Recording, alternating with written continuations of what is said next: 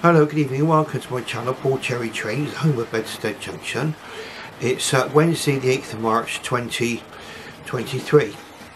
Now this is the second video I've made today, and it's because I've had quite a few arrivals all arrive at once. The first thing I had arrive was the replacement drive gear for my Hornby tender driven county class 440 Great Western, and I've already fitted that, and that's in the previous video I made today.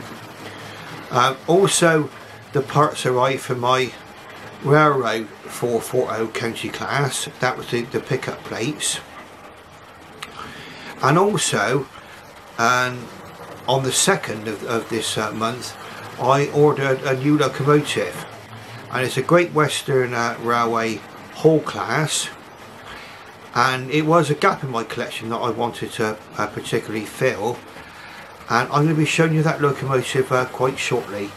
Now what I'm going to do is I'm going to also talk briefly about all the pre sort of running checks which I make on a locomotive.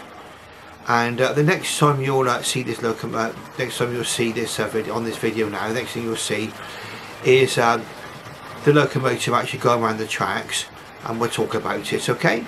So I'll be back with you in just a few moments. Now the locomotive you can see go around the tracks tonight is my latest purchase.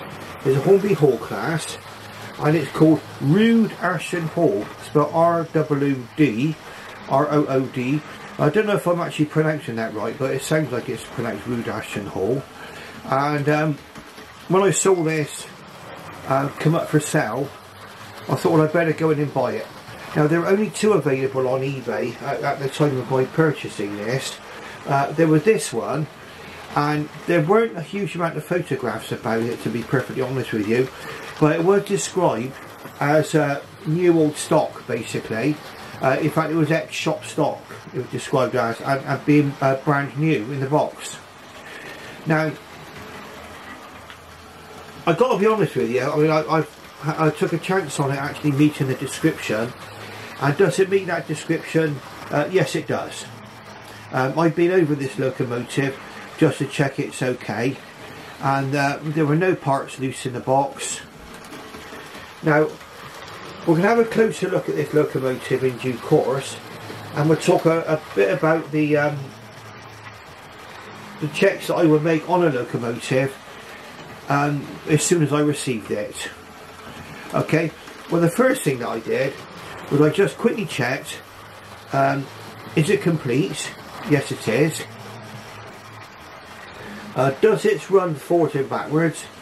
Yes, it does. And you can see this now running around the track very, very smoothly. Very nice model, in my opinion.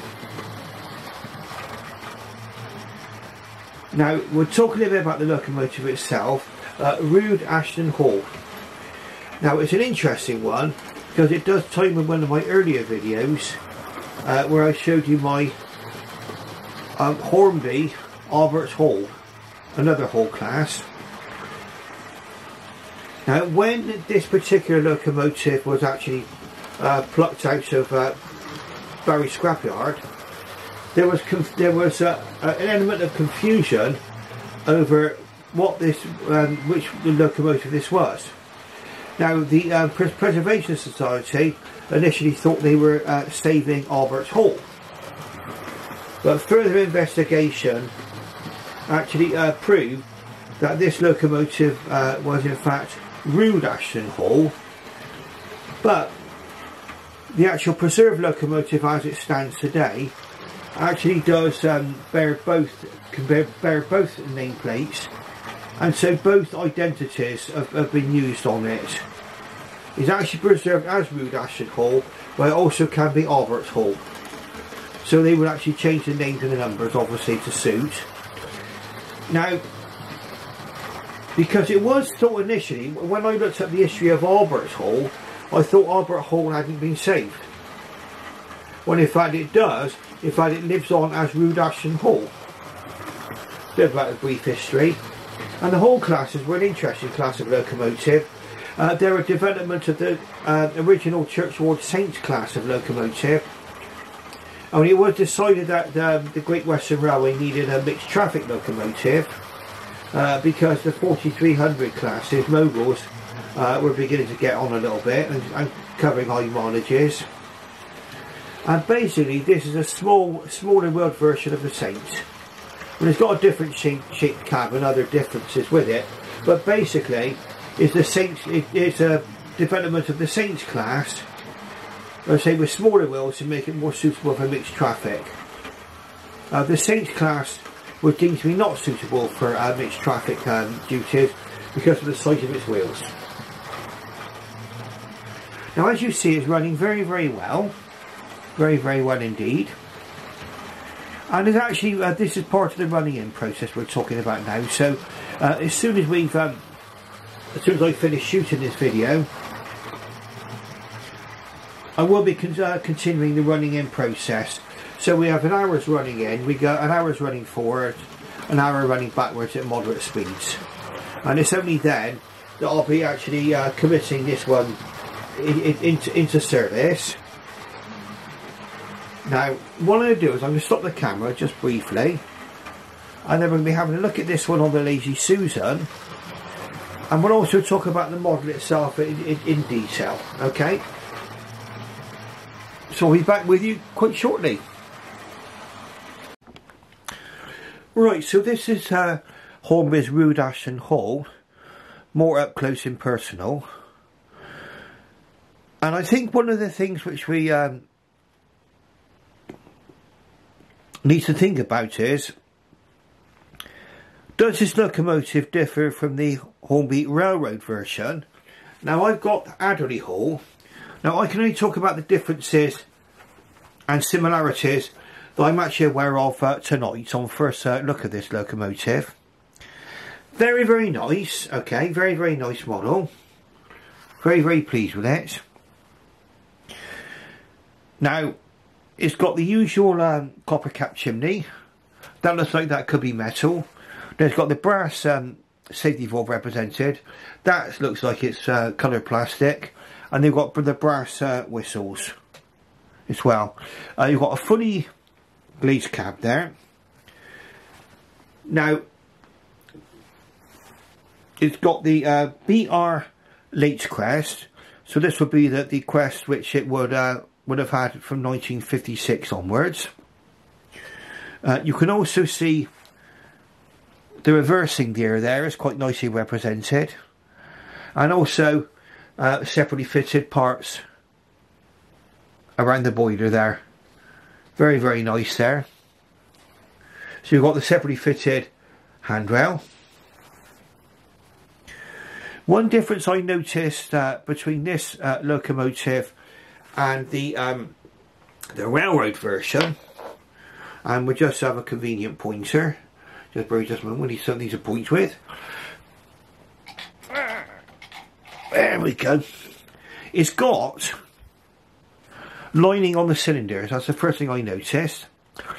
It's also got the routes marker above the number plate there.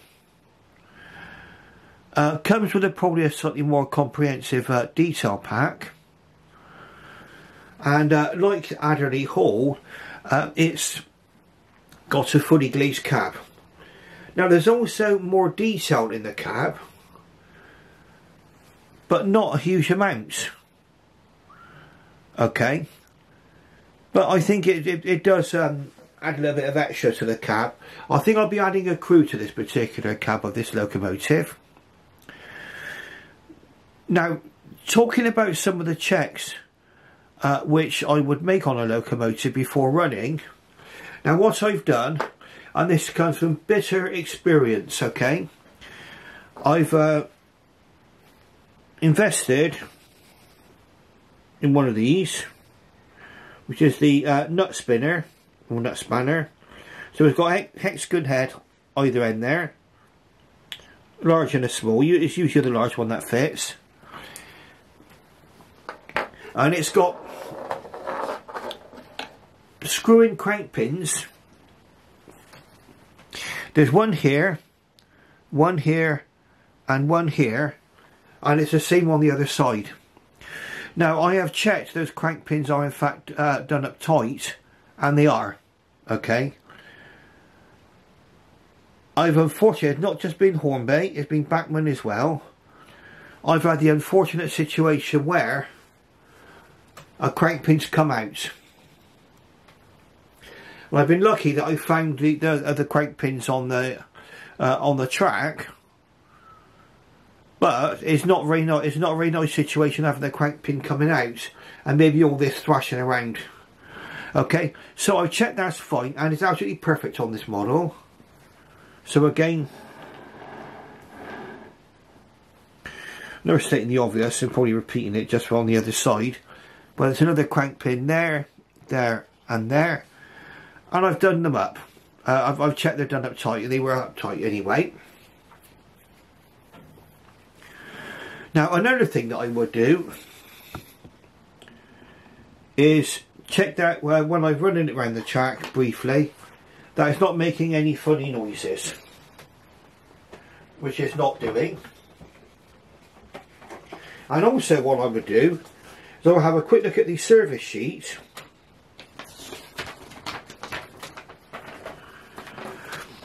just to check where they recommend that it should be oiled.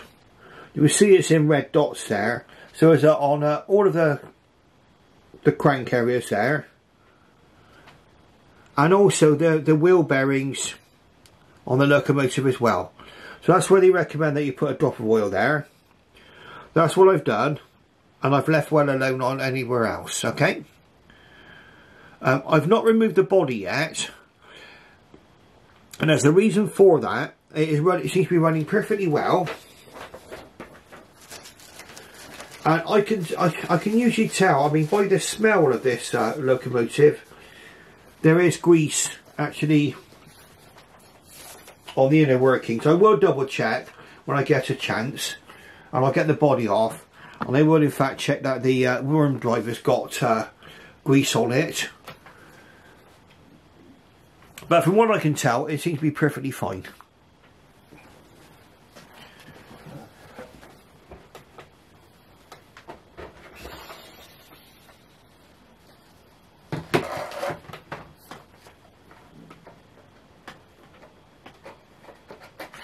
Now we do get a detail pack.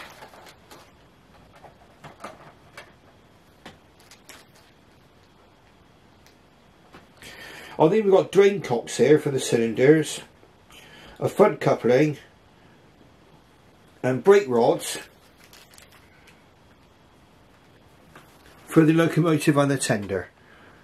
So that's our detail pack there. Sorry about the any glare that you can see, but you can see it's got a nice little detail pack there. Sorry, pardon me. And that indicates that we've got a new locomotive because the detail pack's complete and it's unopened.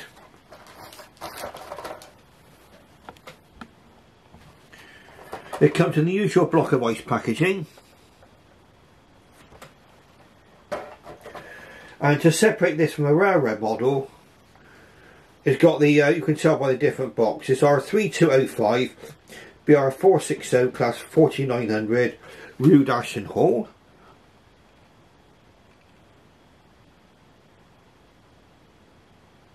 DCC ready.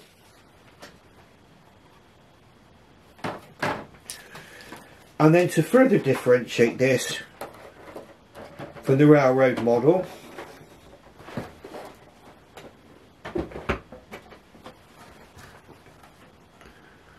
we've got the usual outer sleeve with a picture of the locomotive on it. There's the top view.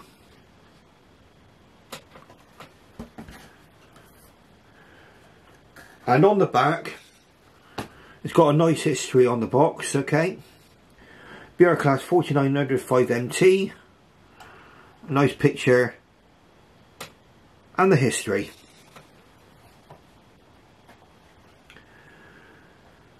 Now here's some surprising things. Now these are things which may or may not matter to the railway modeller.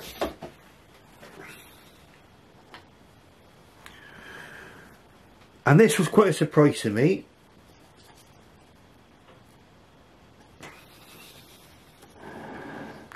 Now to excuse me here. Right. Okay. You do not get sprung buffers on this model. Some of you, that may or may not be important. And some of you would say, well, sprung buffers is a sign that you're getting your money's worth. Now, I will explain to you why I think I've still got my money's worth on this particular one quite shortly. Now, there's also something else which I need to point out, and you can see it here. Let me get this adjusted on here. There we go. Right, see, you've got the number there, 4965, and the shed plate. The vacuum pipe's attached and the hook on the buffer. Nice buffer beam detail there, plenty of rivets.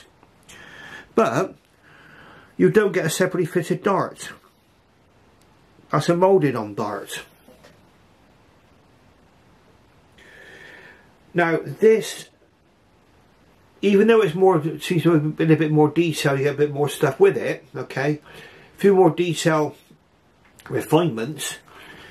This one is very, very similar to the railroad version Adderley Hall, in that it didn't have the sprung buffers and the separate dart.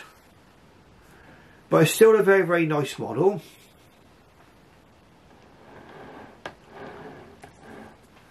Now I don't know if we can see inside the cab. Sorry about that. We'll see if we can move that right round. Okay. Right, okay.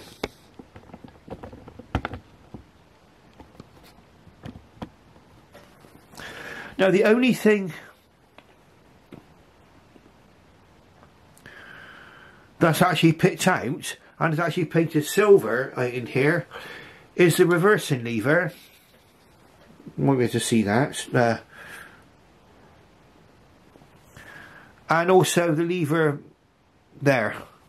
Okay, so there's two items only picked out, and also the seats are coloured brown. But apart from that, no additional detail in the cab.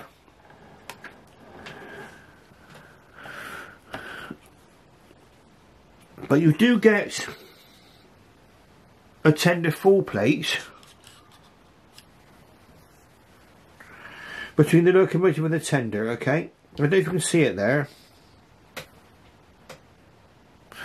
Well, that seems to be a very, very steep angle. That's supposed to be it is not, it doesn't move, it's not hinged, it's actually fixed in position.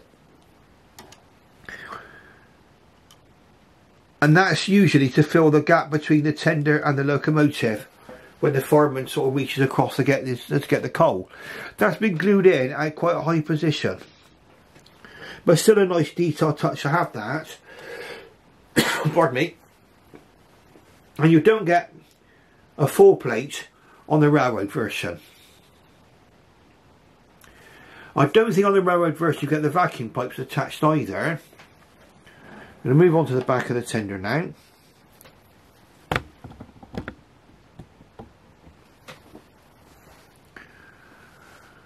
It would appear that the steps here are moulded.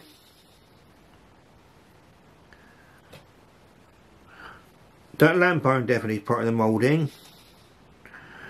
Vacuum pipe looks nice on there. Again, solid buffers, but they're metal. Now I think that this is, I always thought of the Adderley Hall, the Hall class locomotive, I'd be like a kind of a Railroad Plus model. This is probably a Railroad Plus Plus sort of thing. It's got extra details on it, which brings it over and above the Railroad version.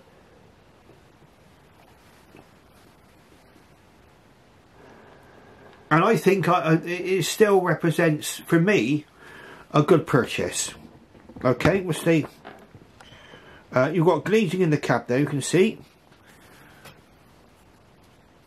Perfect.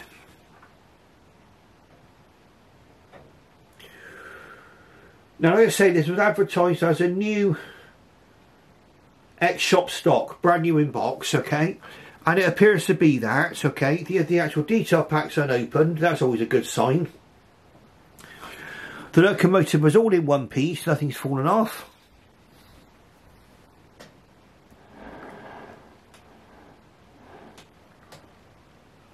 Seems very, very nice to me. I paid £130 for this. The only other one I've seen for sale was £110, okay, that was the other one I saw for sale, but that one was in the wrong box. For some reason that was being sold in a box for a star class, which to me wasn't much good. I like to get my locomotives boxed and in the correct boxes, especially if it's you know, this was what was a new one. But bear in mind, okay, this is a very, very nice locomotive, I think, if we're looking at a brand new locomotive for £130. The way that price have gone, even some small Bachmann locomotives are well over 200 now. And the Hornby Class 2 locomotive, 2 mixed traffic, that in their catalogue is coming in at well over 200. So £130 for this locomotive, yes, to me it represents very good value for money. So, just to recap on the actual running in checks then, what I've done on this one. I checked it looks complete. Everything's complete, the box looks in good condition. The detail pack's unopened. No bits have fallen off the locomotive. I've also, as a precaution, and you might think I'm taking this to extremes, I checked that all the crank pins were tightened up properly on it. Okay, so am I pleased? Yes, very pleased indeed. Rood Ashton Hall is basically to go with my much earlier, sort of model-wise, Hornby Albert Hall. Another thing which has got on this locomotive as well, separately fitted on the tender, and if you can see it from here,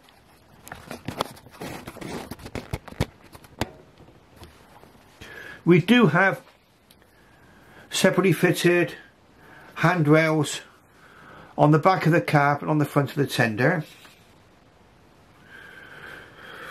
Also the brake handle and the water scoop handle is quite well represented too. But something which may or may not be a problem for you. Just get back in focus.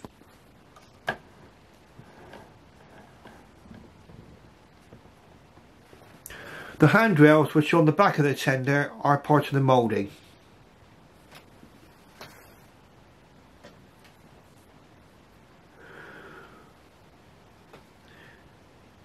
Would I let that put me off? No. Overall I think it's a lovely model and it's going to be a nice addition to my collection, but you needed to be made aware of the kind of things that I could see on this particular locomotive. The lamp irons on the front of the running plate, they look reasonably well represented. Might be a separately fitted lamp iron on the smoke box. Okay, so the next time you'll see this locomotive, it'll be back on the track and we'll be carrying out the running in process. Now I'm also going to have a proper running session with this. Once it's running, I'll probably do that tomorrow. I mean, it's 25 past 10 now, so I'm probably unlikely to be able to get this video out before, say, 11:30, so it's another late night video, okay? But let's get back into the running in session. I'll be back with you shortly. Right, so we're back with Rood Ashton Hall actually on the track again, continuing its running in period. I'm going to give it another 20 minutes, I think, running forward, and then half an hour running backwards. Now my next video is going to include two locomotives. It's going to be this one, pudding carriages, to see what it's like putting a load.